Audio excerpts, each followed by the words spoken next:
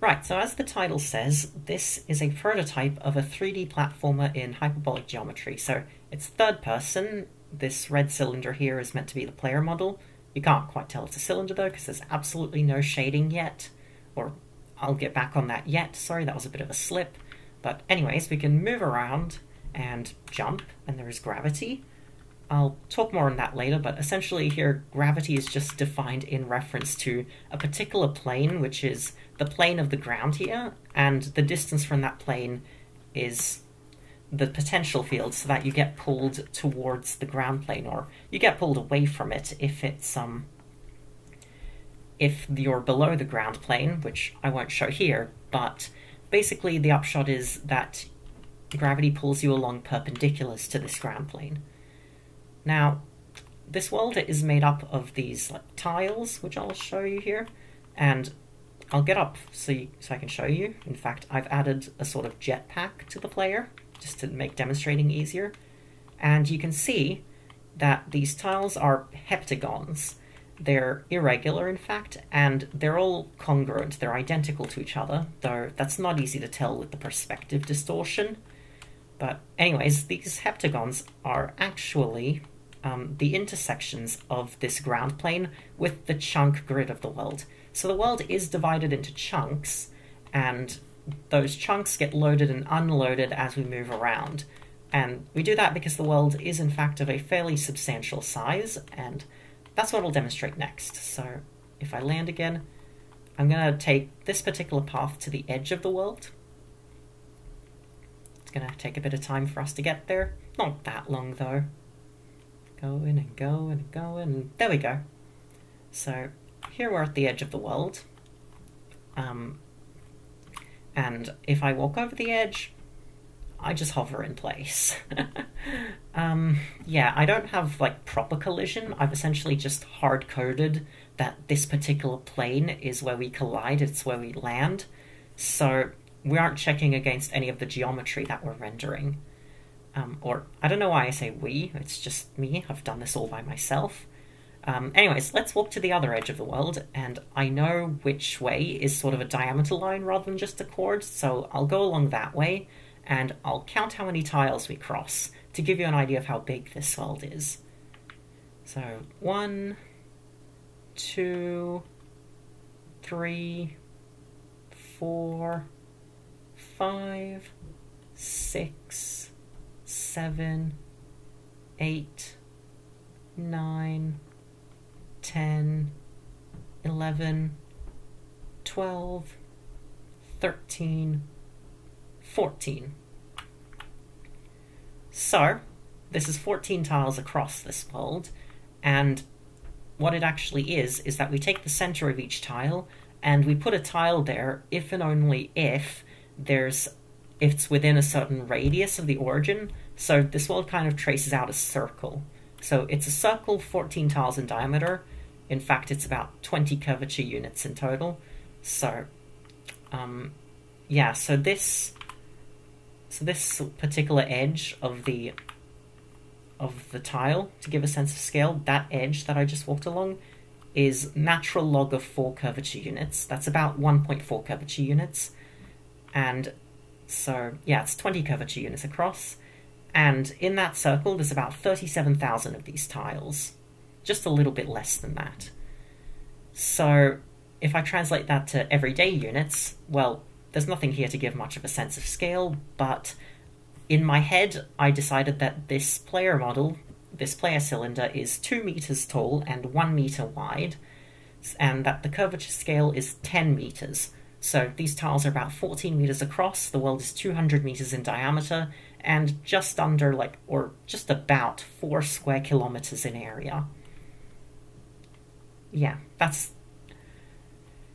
don't know what more to say. That is the scale of the world, and I'll just head back to the center now, and I'll have to count in my head.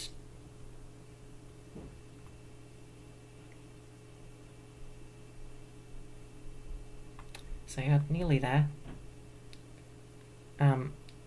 Oh yeah, so what I wanted to discuss now that I'm here at the center and we can see the entire world more clearly, or it looks more full, is if I get up high, or actually first I should start at a known point, so here.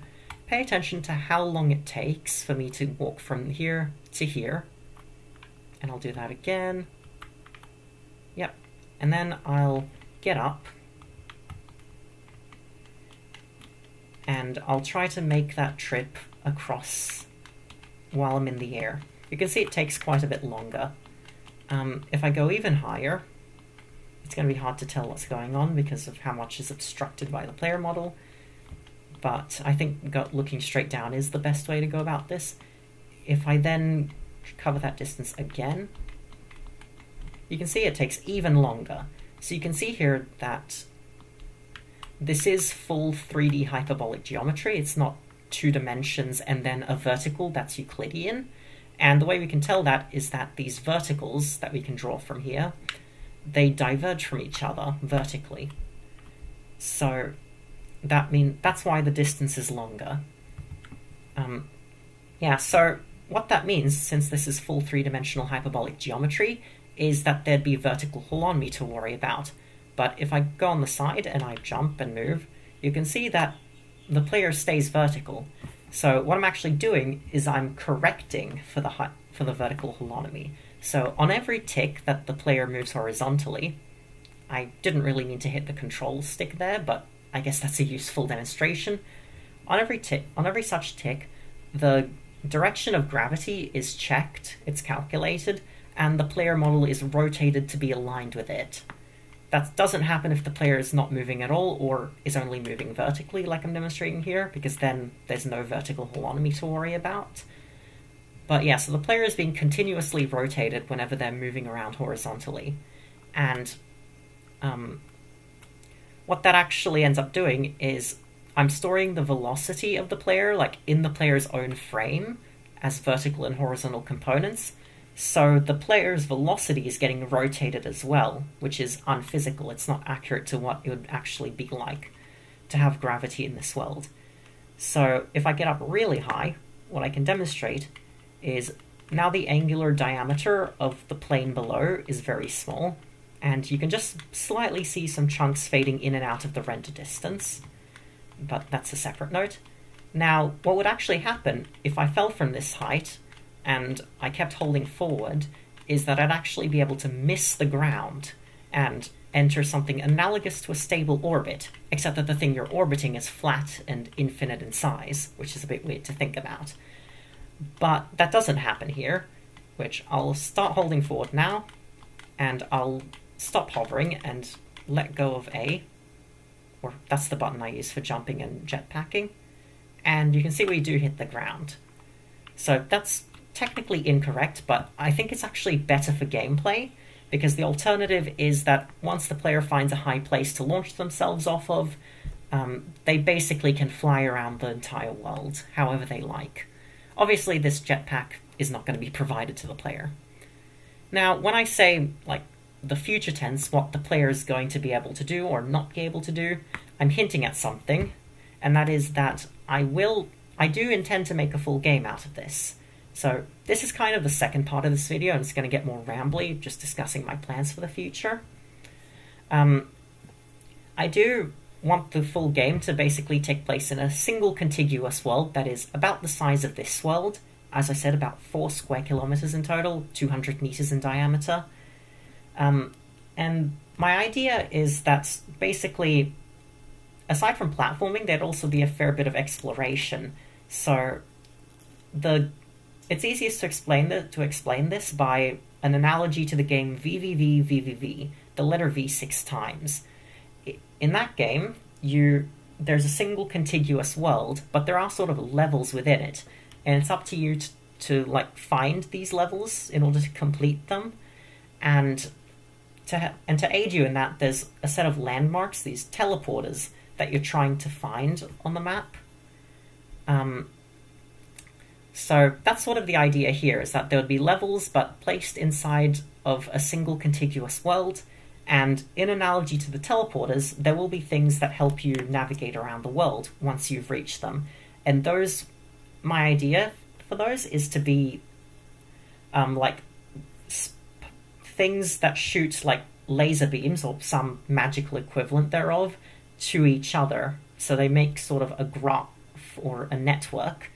And the idea with that is because the world is so small in diameter, you don't really need fast travel or teleportation. Instead, fast travel can really be just knowing what the shortest path is from one place to another. So that's kind of like the world would simultaneously be large in area, but small in diameter. And as you complete more and more of these beams, sorry, I'm not moving around because I'm too busy talking. As you complete these beams, the world will sort of seem to shrink because you'll be able to get around more efficiently. I'll start walking around along these vertices, along these lines, just to do something. I didn't put much production effort into this video, as you can tell. Anyways, so I'm also toying with the idea of there being a story where there are people that inhabit this world and they use these beams as a sort of transport infrastructure. But one day, and this is when the events of the game start, one day they stopped working somehow, and you, the player, are their fantasy equivalent of a technician who can fix them. So you have to go around fixing them. That might push suspension of disbelief a bit too far, though, because if all the locations that they're trying to point between are less than 200 meters apart, why wouldn't you just lay down some rope or some other physical marker? Why these beams that can fail? I don't know. I'll see how that pans out. The other idea I have for gameplay is I want to kind of try something which I haven't seen in 3D platformers before, though I haven't played very many 3D platformers to be honest. Pretty much just Super Mario 64 and Super Mario 3D Land, the latter of which is on the 3DS.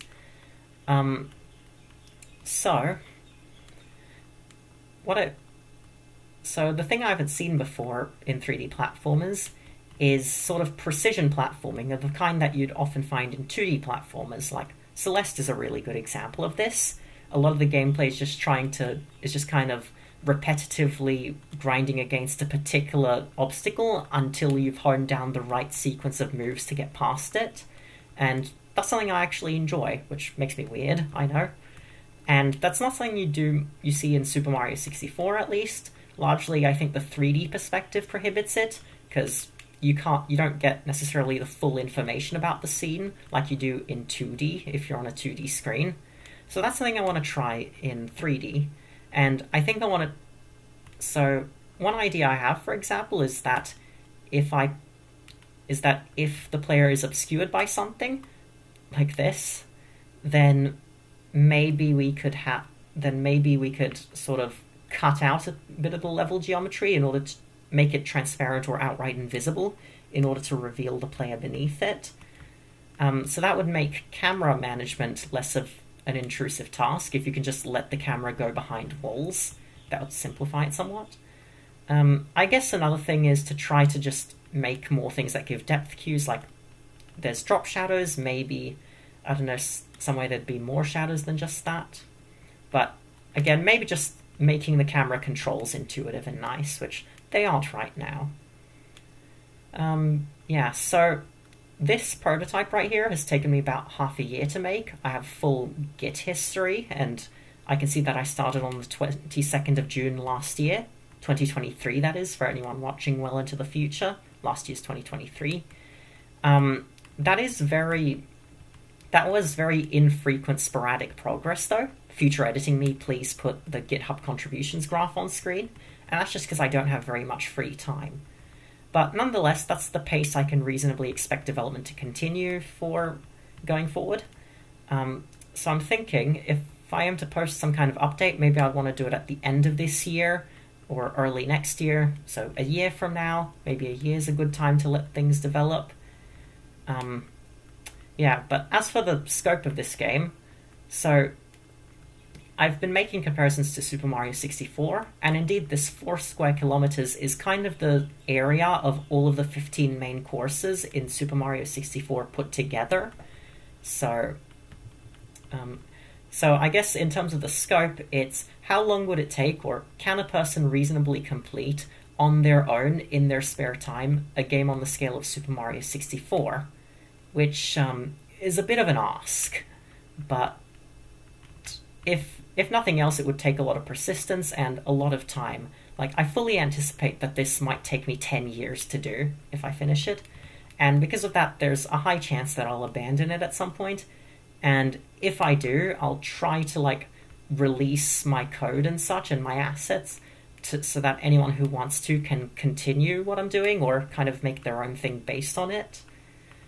So, yeah, I'm not keen to release any of my work just yet, just only when there's a full thing being worked on, or once I'm fully done. So yeah, I guess that's about it.